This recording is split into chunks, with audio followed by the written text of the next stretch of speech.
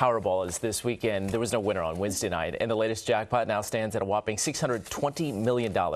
You already know about the odds, and we want to know what you could buy, or maybe what you would buy, if you won. Since the drawing is the night before Christmas Eve, we're going to give you some suggestions. All right, check this out. $620 million on the line. That could buy you a whole lot of tinsel. 62 million boxes of tinsel, and if that's not your thing, you could splurge on candy canes, and I really mean splurge. We're talking about a box of 12 is only about $2. Well, that leaves you with close to 400 billion of those. And finally, how about some eggnog? We were talking about the contest in the Midwest. Well, how about this? If you spent the winnings on the popular drink for the holidays, you would have more than enough to share. You're looking at about 51 million gallons of eggnog. To cash in on that. Please use your cash to buy a financial advisor. Thanks.